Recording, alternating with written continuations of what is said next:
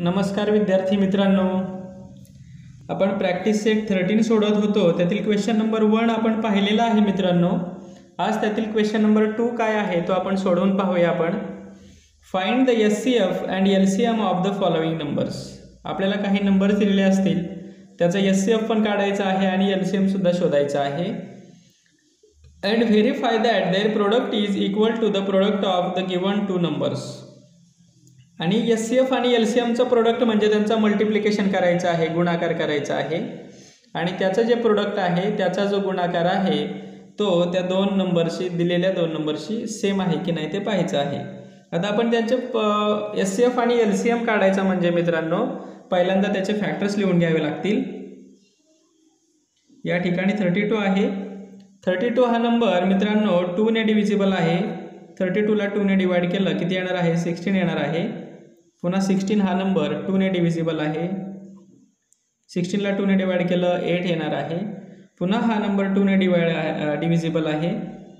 2 ने डिवाइड केलं की 4 येणार आहे. पुन्हा 2 ने डिवाइड करावं लागणार आहे. पुन्हा 2 आणि 2 हा प्राईम नंबर आहे म्हणून 2 ला फक्त 2 नेच डिवाइड करता येऊ शकतं, म्हणून या ठिकाणी येणार आहे 1. आता या ठिकाणी आहे 37. आता 37 हा प्राईम नंबर आहे, बरोबर. तो कोणाच्याच टेबलमध्ये नाही, म्हणून 37 1 जा 37. 37 ला 37 ने डिवाइड करून पाहायचं, बरोबर की नाही. आता आपल्याला काय लिहायचं? त्याचं HCF आणि LCM लिहायचे, बरोबर की नाही.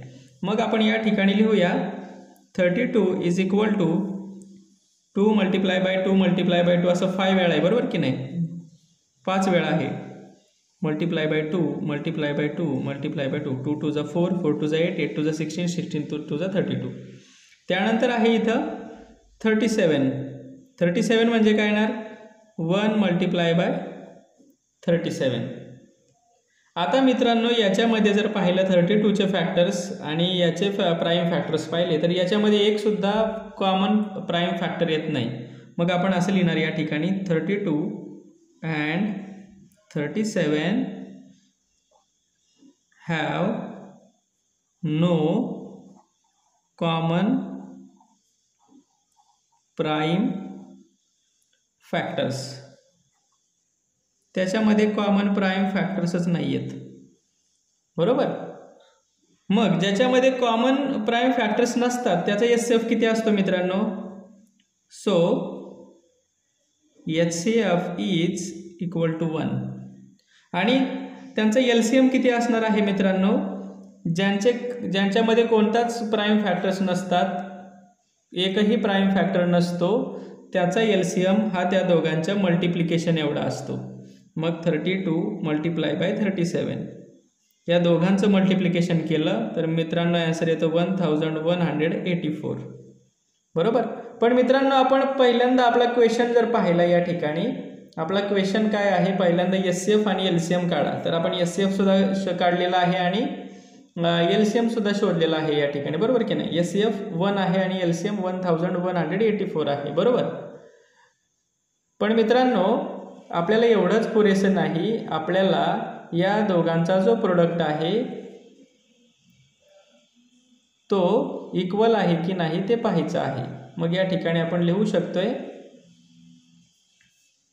HCF multiply by LCM. HCF आणि LCM, HCF किती आहे? 1 मल्टिप्लाय बाय LCM किती आहे? 37. या दोघांचं मल्टिप्लिकेशन केलं आपण आणि पुढे काय म्हटलेलं आहे? Product of two numbers. Product of the numbers. आपल्याला नंबर दिले होते. HCF LCM आहे 1184 मित्रांनो. या ठिकाणी आपलं अर्धवट राहिलेलं यायचं. LCM आहे 1184. मग 1 multiply by 1184 is equal to 1184 आणि प्रोडक्ट ऑफ नंबर्स. नंबर होते आपले 32 मल्टिप्लाय बाय 37. या दोघांचं मल्टिप्लिकेशन केलं की आन्सर सुद्धा येतो 1184. मग याच्यावरून आपण काय कन्क्लुजन काढू शकतो? बरोबर. याच्यावरून काय कन्क्लुजन काढू शकतो आपण असं कन्क्लुजन काढू शकतो, product of HCF and LCM is equal to, आता प्रोडक्ट ऑफ HCF आणि LCM किती आहे 1184 आणि त्याचा कुणाशी सेम आलेला आहे multiplication, product of the numbers is equal to product of the numbers. मित्रांनो, जेव्हा केव्हा तुम्ही कॉम्पिटिटिव्ह एक्झामचा स्टडी कराल तेव्हा हा फॉर्म्युला पहिल्यांदा तुम्हाला अभ्यास करावा लागेल. HCF आणि LCM, पोलीस भरती असेल किंवा कुठलीही भरती असेल तर काय लक्षात ठेवायचं आहे, प्रोडक्ट ऑफ HCF आणि LCM म्हणजे HCF आणि LCMचं आपण मल्टिप्लिकेशन केलं ते कोणासोबतचं असतं, कोणासारखं असतं, त्या दिलेल्या 2 नंबर एवढं त्याचं प्रोडक्ट असतं किंवा त्याचं मल्टिप्लिकेशनचं आन्सर तेवढं येत असतं. आता या ठिकाणी आपण पाहूया पुढचा क्वेश्चन पाहूया. आपण क्वेश्चन नंबर 2 पाहूया. यातील काय आहे क्वेश्चन नंबर 2 या ठिकाणी आपण पाहूया. आता आपल्याला नंबर दिलेले आहेत 46 आणि 51 हे 2 नंबर दिलेले आहेत. मग आता पहिल्यांदा आपण यांचा HCF आणि LCM काढून घेऊया. 46 हा नंबर 2 ने डिव्हिजिबल आहे, मग 2 ने डिवाइड केलं की येतं 23. पुन्हा 23 हा प्राईम नंबर आहे म्हणून 23 डिवाइड बाय 23 1 येणार आहे. या ठिकाणी 51 हा नंबर 5 आणि 1 6 ॲडिशन नंबर डिजिटची 6 येते म्हणून हा नंबर 3 ने डिव्हिजिबल आहे, डिवाइड केला येणार आहे 17 हा प्राईम नंबर आहे, 17 1 जा 17. मग आता आपण त्यांचा पहिला प्रोडक्ट फॉर्ममध्ये लिहूया आपण. 46 is equal to 23 multiply by 2 and 51 is equal to 3 multiply by 17. आता याच्यामध्ये कुठला कॉमन प्राईम फॅक्टर आहे का, नाही. मग आपण या ठिकाणी लिहिणार 46 and 51 have no common prime factors. ह्या दोघांमध्ये कोणताच कॉमन प्राईम फॅक्टर नाही आहे. मग आपण काय करणार, सो HCF जेव्हा कॉमन प्राईम फॅक्टर नसतो तेव्हा HCF किती असतो 1 असतो आणि LCM किती असणार आहे, जेव्हा कॉमन प्राईम फॅक्टर काहीच नसतं त्याच्यामध्ये कॉमन, तेव्हा त्या दोघांचं मल्टिप्लिकेशन हाच त्यांचं LCM असतं. मग 46 मल्टिप्लाय बाय 51. आता 46 आणि 51 यांचा मल्टिप्लाय केला तर मित्रांनो आन्सर येणार आहे 2346. बरोबर. आता आपण काय करायचे, त्यांचा प्रोडक्ट सेम येतोय का जुळवून पाहायचे आपण. मग आपण या ठिकाणी म्हणायचं आहे HCF multiply by LCM is equal to 1 multiply by 2346. याचा आन्सर किती येणार आहे, 1 ने मल्टिप्लाय केल्यावर तेच येणार आहे. आणि इथं म्हणायचं आहे प्रोडक्ट ऑफ द नंबर्स. मग ते 2 नंबर कोणते होते, एक होता 46 आणि दुसरा होता 51. बरोबर. मग त्याचा आन्सर किती आहे 2346. आपण मल्टिप्लिकेशन केलं तर पहा HCF मल्टिप्लाय बाय LCM तेच आन्सर आलेलं आहे आणि त्या दोघांचं प्रोडक्ट घेतलं आपण 46 आणि 51. हे जे नंबर दिलेले होते आपल्याला 46 आणि 51 यांचं मल्टिप्लिकेशन केलं तरी सेम आन्सर येते. मग याच्यावरून आपण काय कन्क्लुजन काढू शकतो, so product of HCF and LCM is equal to product of the two numbers. असं आपण त्याच्यावरून कन्क्लुजन काढून हे आन्सर असं लिहू शकतो.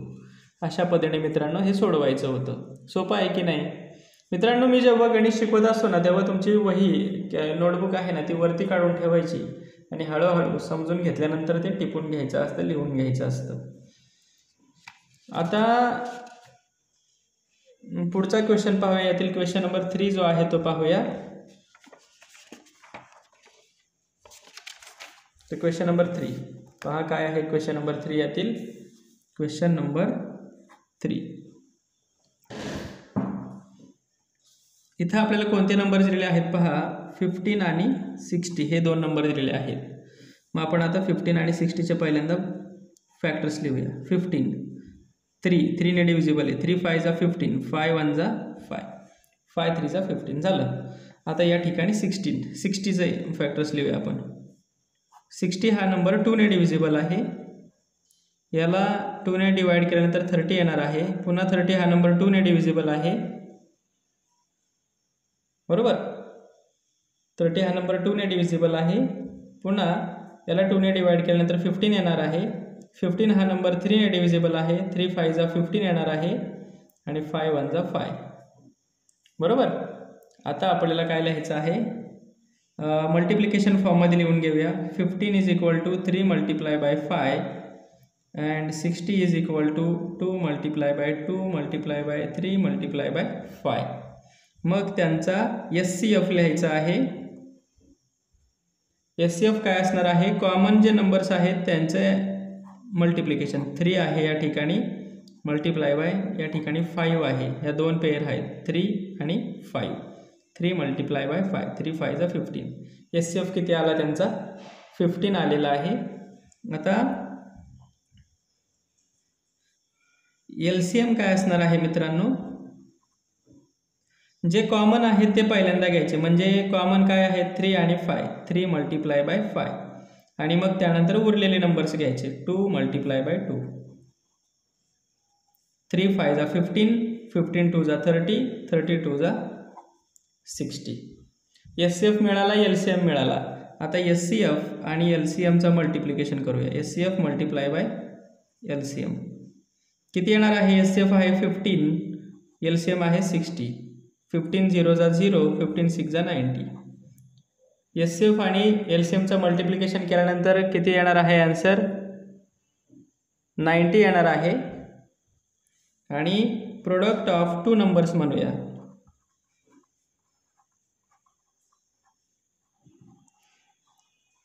ते दिलेले नंबर्स कुठले होते आपल्याला, 15 आणि 60.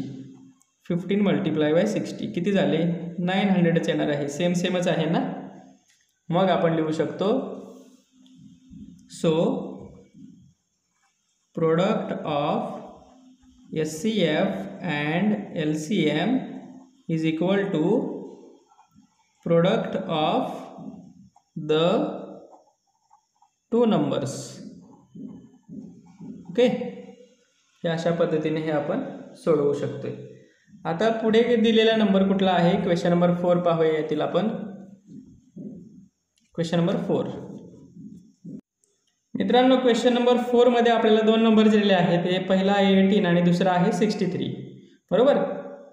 मग मित्रांनो, आपण 18 आणि 63चा प्राईम फॅक्टर पद्धतीने काढूया. आपण थर्ड सम किंवा तिसरं गणित जे शिकवलं त्या पद्धतीने न सांगता दोन्ही पद्धती तुम्हाला माहिती असाव्यात, म्हणून आपण 63 आणि 18 यांचा HCF आणि LCM या पद्धतीने काढून पाहूया. आता 18 आणि 63 हे दोन्ही नंबर कशाने डिव्हिजिबल आहेत, 3 ने डिव्हिजिबल आहेत. 18ला 3 ने डिवाइड केलं तर आन्सर येणार आहे 6 आणि 63ला 3 ने डिवाइड केलं तर आन्सर येणार आहे 21. पुन्हा हे दोन्ही नंबर कशाने डिव्हिजिबल आहेत, 6 आणि 21. हे दोन्ही नंबर 3 ने डिव्हिजिबल आहेत. मग 6ला 3 ने डिवाइड केल्यानंतर आन्सर येणार आहे 2 आणि 21ला 3 ने डिवाइड केल्यानंतर आन्सर येणार आहे 7. आता 2 आणि 7 हे दोघेही प्राईम नंबर्स आहेत. मग याच्या पुढे आपण काही करू शकत नाही. मग या ठिकाणी मित्रांनो आपण HCF लिहू शकतोय. दोघांमध्ये कॉमन असल्यापर्यंत कुठपर्यंत आपण डिव्हिजन केलेलं आहे, इथपर्यंत. मग HCF किती येणार आहे, 3 मल्टिप्लाय बाय 3, 3 3 जा 9. आणि आता LCM लिहायचं आहे ना आपल्याला. LCM लिहिताना या ठिकाणी आपण लिहिणार 3 मल्टिप्लाय बाय 3 आणि हे खालचे पण जे कॉमन हे उरलेले जे फॅक्टर्स आहेत ते पण घेणार. Multiply by 2 multiply by 7. मग 3 3 जा 9, 9 2 जा 18, 18 7 जा 126. हा त्याचा काय असणार आहे, LCM असणार आहे. अशा पद्धतीने HCF आणि LCM काढलेला आहे आपण. आता आपण HCF मल्टिप्लाय बाय LCM करून पाहूया. HCF मल्टिप्लाय बाय LCM करून पाहूया. तर HCF आहे आपला 9, LCM आहे आपला 126 आणि मग या दोघांचा मल्टिप्लाय केला तर यांचं मल्टिप्लिकेशन येतं 1134. आता आपण घेऊया प्रोडक्ट ऑफ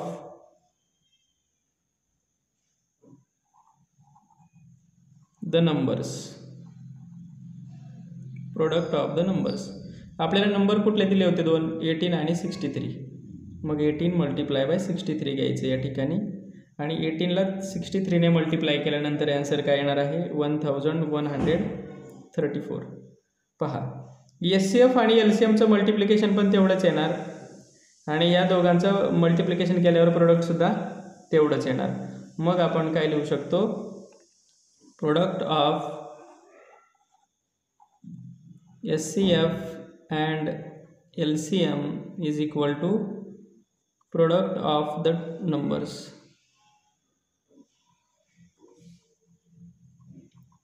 असं आपण लिहू शकतो या ठिकाणी. अशा पद्धतीने हे सोडवायचं आहे. आता मित्रांनो यातील लास्ट क्वेश्चन पाहूया. क्वेश्चन नंबर 5 आहे तो.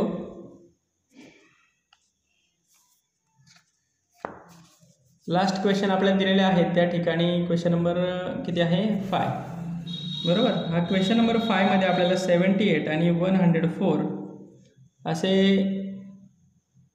2 नंबर दिलेले आहेत. आपण काय करूया यांचा HCF आणि LCM काढूया याच पद्धतीने. आता पाहिलं त्या 78 आणि इकडं काय घेणार आहे आपण 104.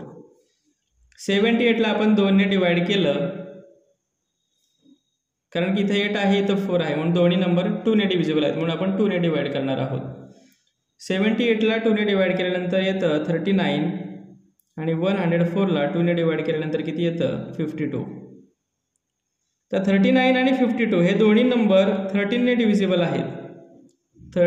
39ला 13 ने डिवाइड केल्यानंतर किती येणार आहे 13 3 जा 39 म्हणजे 3 येणार आहे. 52 डिवायडेड बाय 13 किती येणार आहे 4. आता हे जे दोन्ही नंबर आहेत ते कोणत्याही एका नंबरने डिव्हिजिबल नाहीत तर तसेच राहून देणार आहे आपण. मग आपण या ठिकाणी HCF लिहिणार आहे.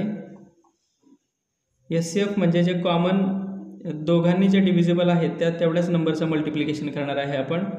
2 मल्टिप्लाय बाय 13 किती आले 26 आणि LCM आता या ठिकाणी हे सुद्धा घेणार 2 13 3 आणि 4 या चौघांचं multiplication 2 multiply by 13 multiply by 3 multiply by 4 या ठिकाणी 13 2 जा 26 मल्टिप्लाय बाय 3 4 जा 12 12 6 जा 72 कॅरी ओवर 7 12 2 जा 24 24 आणि 7 31 312 येणार आहे. LCM किती आला 312 आणि HCF किती आला 26. पहा HCF 26 आणि LCM किती आलेला आहे 312. आता आपण HCF मल्टिप्लाय बाय LCM करून पाहूया. आपला HCF आहे 26 मल्टिप्लाय बाय 312. या दोघांचं मल्टिप्लिकेशन केलं तर आन्सर येतं 8112. आता आपण बघूया प्रोडक्ट ऑफ द नंबर्स.